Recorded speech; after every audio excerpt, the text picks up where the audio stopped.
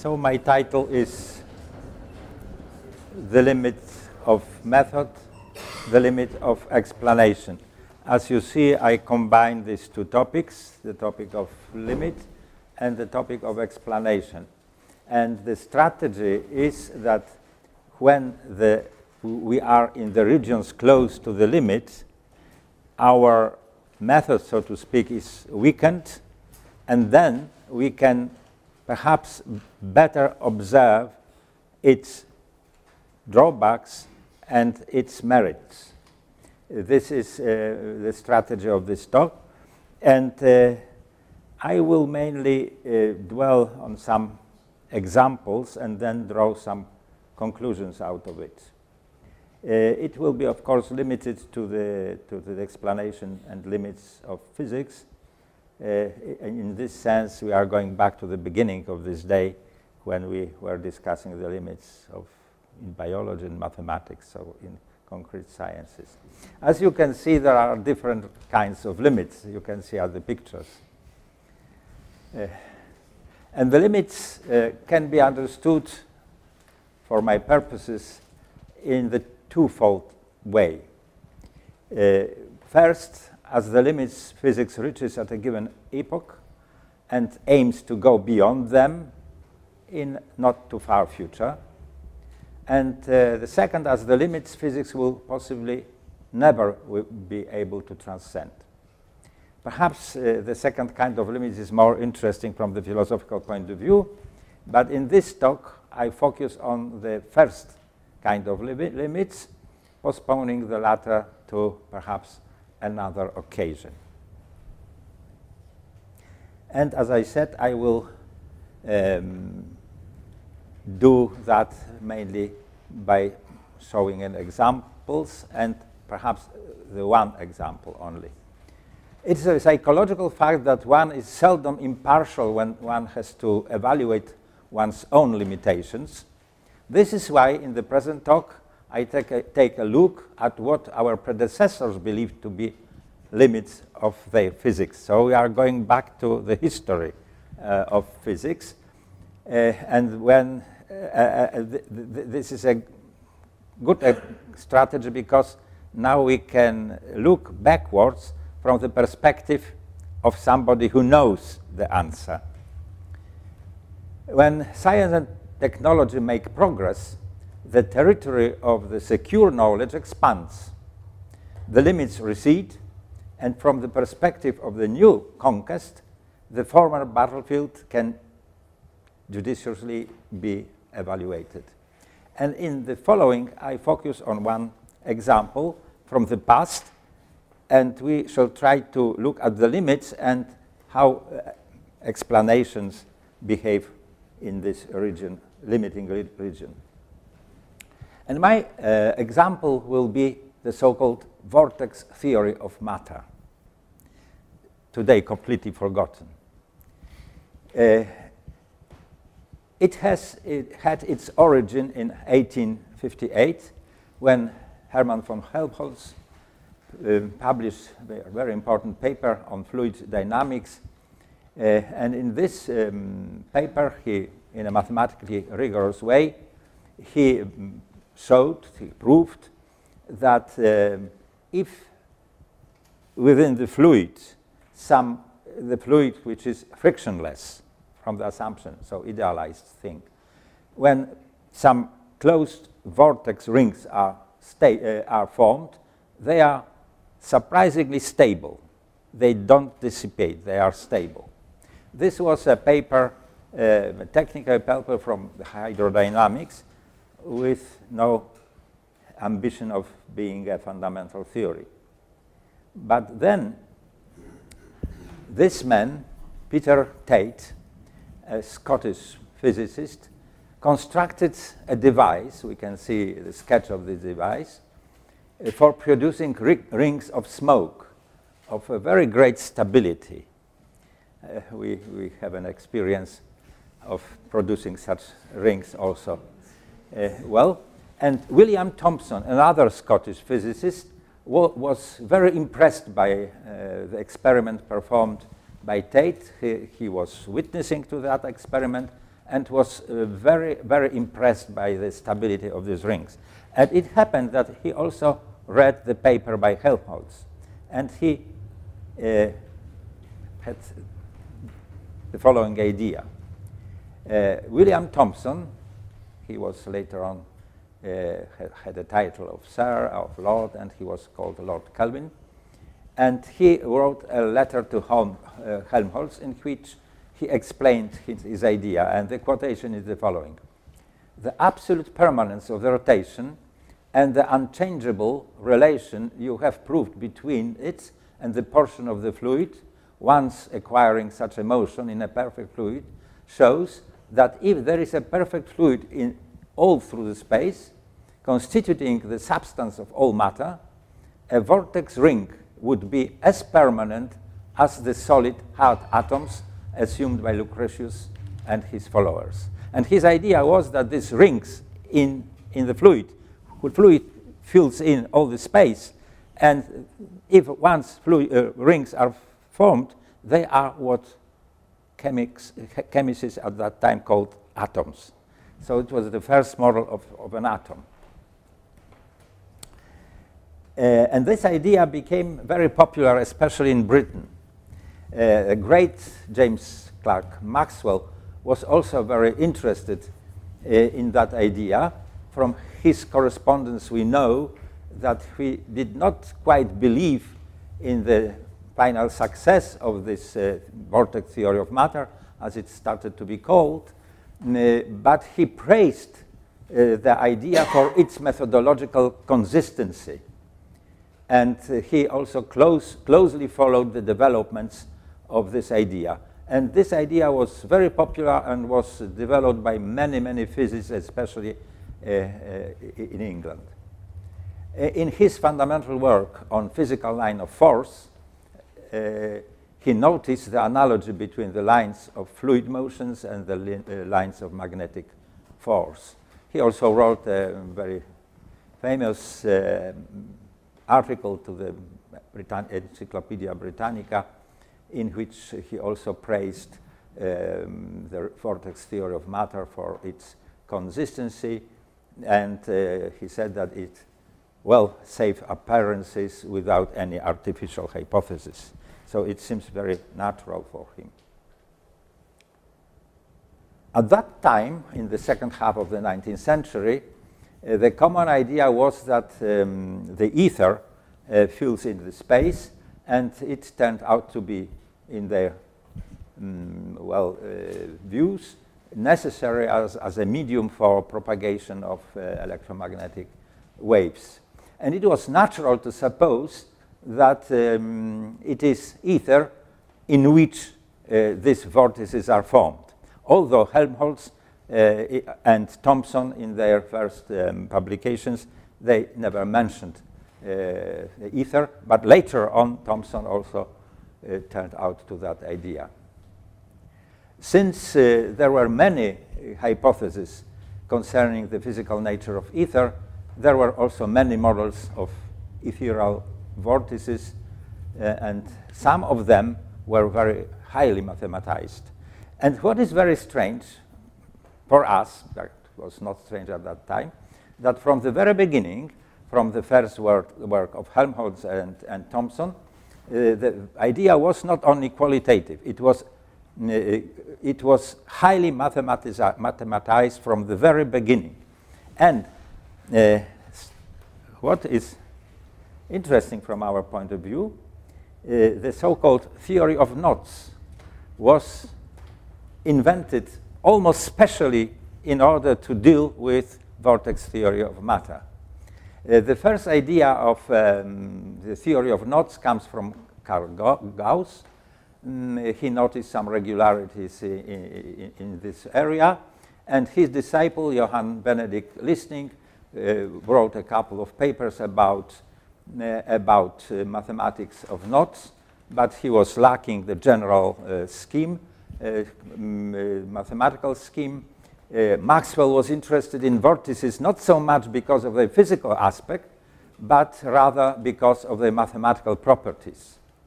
And Tate, the same Tate who produced those stable rings of smoke, he was interested in mathematics of knots, and he provided a classification of knots, and he believed that this classification of various knots could explain well, the atomic physics and how atoms combine to produce chemical compounds. For instance, when knots are intertwined with each other, so these vortices can do the same, and in this was the idea that probably all chemical substances and compounds could be explained in that way. Another great physicist at the turn of the 19th and 20th century, Albert Michelson, the same Michelson who produced the famous Michelson-Morley experiment. He was also fascinated by the vortex theory of matter, and this quotation is interesting because, well, it testifies to the ambition of this theory. All modern investigations tend towards the elucidation of this problem, and the day seems not far distant from the converging lines from many apparently remote regions of thought will meet on this common ground.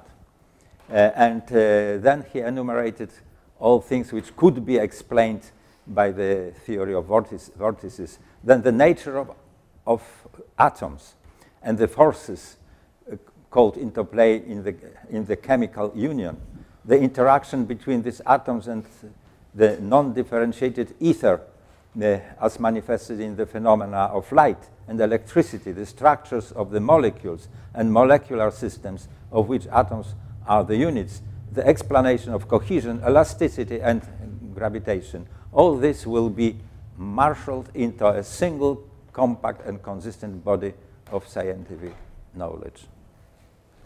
So it was really a paradigm, sort of paradigm at that time. The vortex theory was also claimed to be a new theory of gravity. Another physicist, Karl Persson, wrote about the vortex theory, and he was not quite happy with the current versions of that theory, and he proposed another one, its own version of the theory. And his improvement consisted in the fact that, in his view, the vortices are not extended entities, but they are of point dimensions, point-like entities. And he said, in this theory, an atom is conceived to be a point at which ether flows in all directions into space. Such a point is termed an ether squirt. Two such squirts would be attracted to each other. He also speculated about the negative matter, or ether sinks, for the amount squirted into the incompressible fluid must be at least equaled by the amount which passes out. So there must be an equilibrium between those portions of ether which comes into the space and between those which disappear. So we can say that he speculated, using our present language, about the mini white holes and mini black holes. So the ether was coming out of some other place, and well, or could also disappear.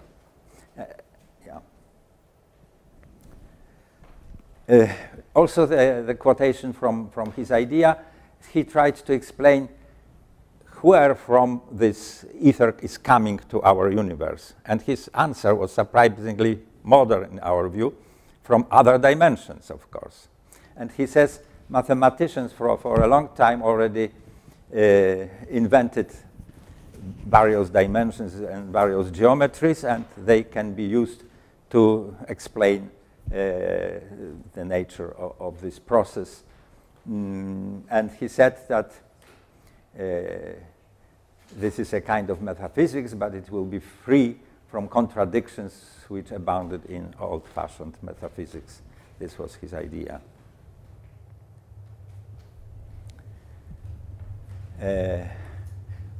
Moreover, there were also some theological speculations about vortex theory. Tate was a very pious man, and at that time there were strong materialistic and agnostic tendencies in the Victorian Britain. And Tate, together with another author, Stuart Balfour, wrote a book whose cover is here. This is the cover from the 3rd edition. The book became a great commercial success. And the title of the book was The Unseen Universe, Physical Speculations of the Future State. The first edition was as an without revealing the authors, and here there is a copy of the California Library, University Library, and it's handwritten that it is the names of the authors. But later on, of course, it was known that the authors were Balfour and Tate. The main message of the book was that while the ether around us is imperfect, there are interspersed parallel universes, another idea which is nowadays very common, with more and more perfect ether. In an infinite series of universes, we finally reach the universe of which the intelligent developing agency possesses infinite energy. So there were even theological speculations about the vortex theory. Well, the decline of this theory was rather sudden, similarly like steady state in cosmology in the 60s, rather quick decline. The vortex theory of matter was often praised for the methodological reasons, for its conceptual clarity, explanation power, and the mathematical beauty, and last but not least, for its merit in liquidating the duality between ether and matter. Michelson once wrote that this theory ought to be true even if it is not. This is a good contribution to the explanation concept in physics. It seems that such views like these ones essentially prolonged the life of the vortex theory, which in fact by the end of the 19th century was no longer an active area of research.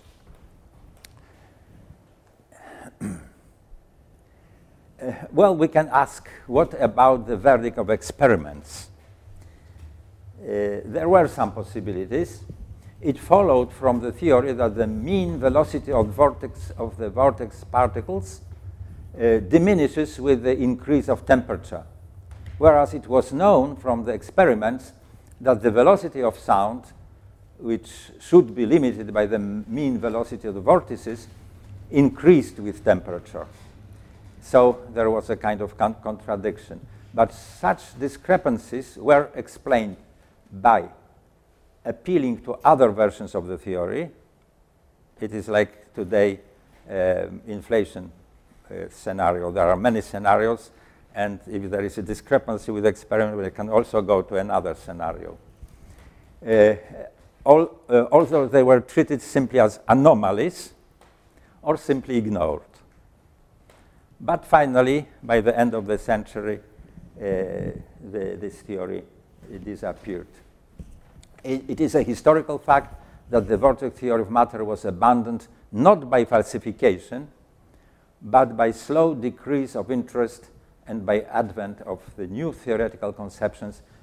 One of them was the so-called electromagnetic worldview. It's another theory which is nowadays completely forgotten, but also it was superseded by the advent of relativistic and quantum physics, which eliminated all these older conceptions.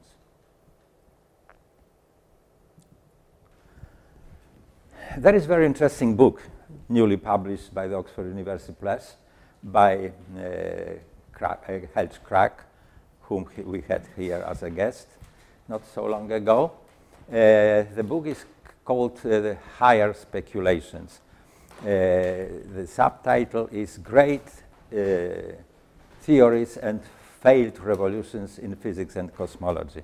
He's a great historian of science, and his aim was to look at those theories in the past which completely failed, which are now forgotten. And one of them is the vortex theory of matter. One chapter is devoted to that theory, but there are many, many others.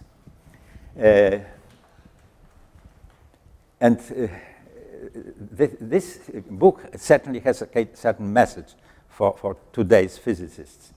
And after presenting these failed theories, Crack gives an account of, he calls them, past 1980 developments in physics now, that also could be regarded as higher speculations. And he enumerates and gives a short historical account. Various cosmological hypotheses based on the idea of variability of physical constants, various cyclic models of the universe, anthropic principles, multiverse controversy, various scenarios of superstrings, life in the universe debate, and cosmic eschatology.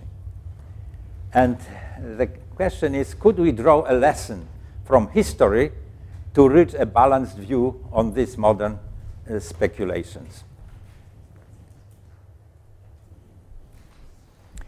There are some parallels between the vortex theory and, for example, superstring theory, because it's the most obvious example, superstring theory.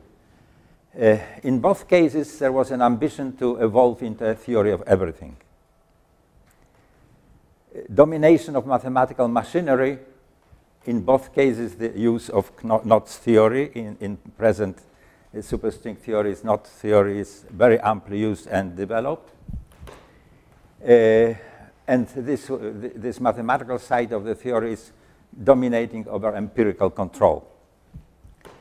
In both cases, there are attempts to incorporate gravity, the production of other universes, claims of methodological advantages, and expanding the field of physical explanations.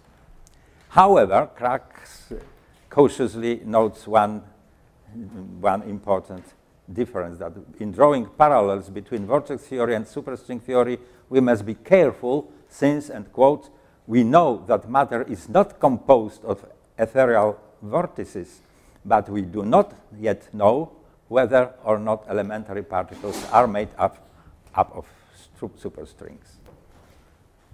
But it's perhaps up to the future historians of science to see whether which will be the fate of the present speculations.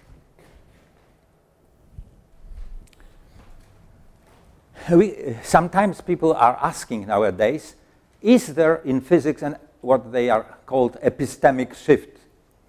That is to say, whether the traditional method of physics based on strict cooperation of mathematical modeling and experimental verification is going to change into something more relaxed. It will change its rigors and admit some more relaxed criteria of being a scientific theory. And Crack does not answer this question, but gives two short, very up-to-the-point comments. Such proclamations that it will be a future theory of everything, such proclamations have almost always turned out to be only rhetoric than reality in the past. When it came to justifying new theories, the physicists used well-established standards and methods and not some kind of new physics.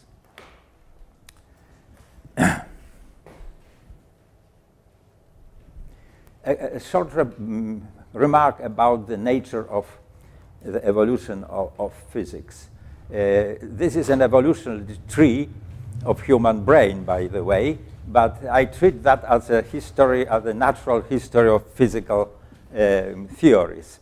So when we look from the perspective of the present researcher to the future, we do not know which way the evolution will go, which branch will be a main one, and will end with a success, and which one will be a blind alley.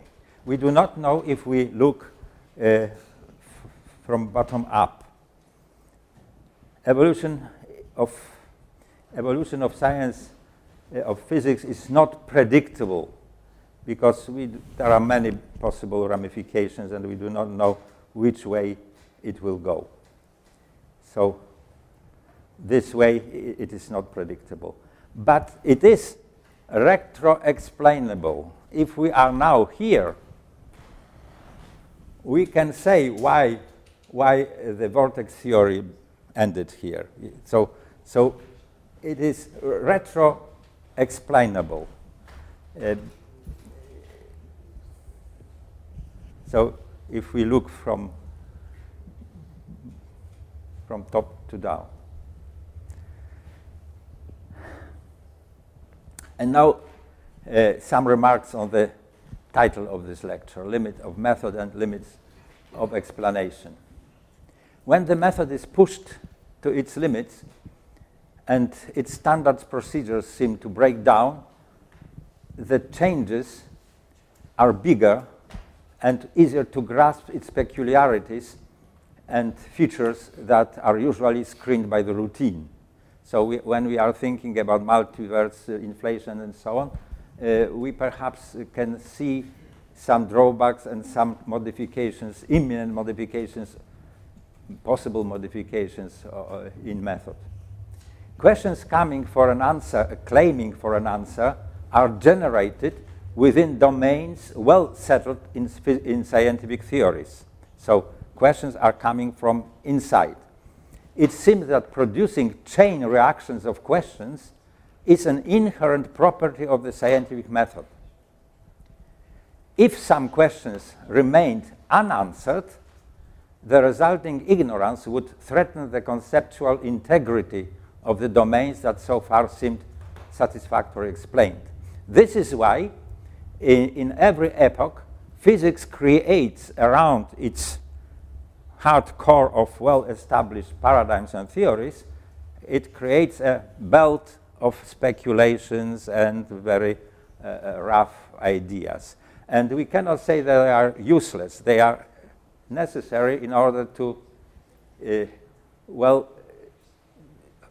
to satisfy some heuristic, perhaps, role, or to suggest some answers. And if we resign from asking difficult questions, this would, I think, threaten the conceptual integrity of the domains that are already well established. The method of science is aggressive in this sense. It does not tolerate unexplained domains. I would say that the method prefers shaky explanations than not explanations at all. This effect cannot be reduced to psychological attitudes of social conditionings of researchers. Of course, such conditionings there exist, but it cannot be entirely explain this effect. It is, I think, an inherent feature of the scientific method.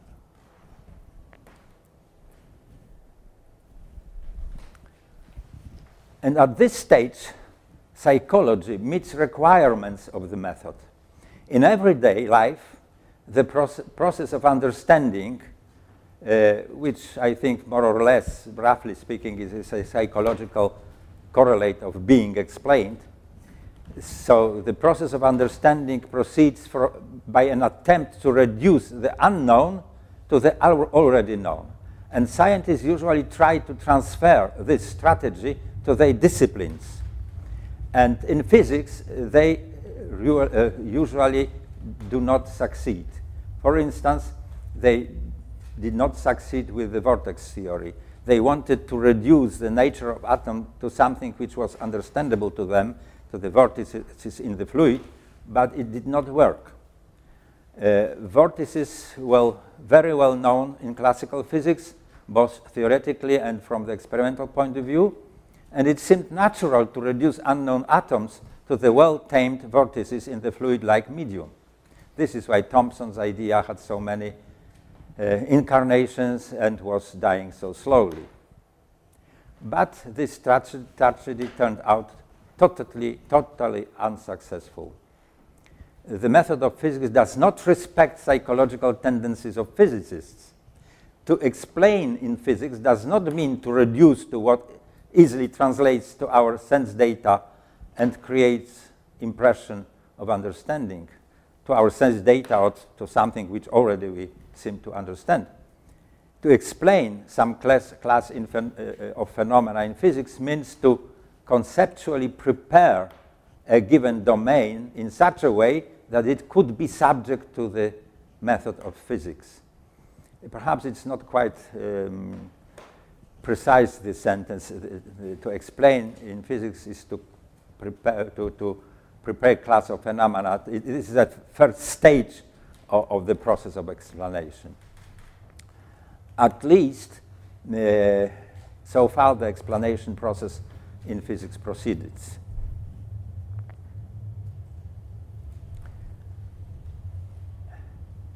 And strangely enough, when the understanding process is accomplished, it is not by the new domain reduced to our imaginations formed by previous physical theories and morals, but vice versa.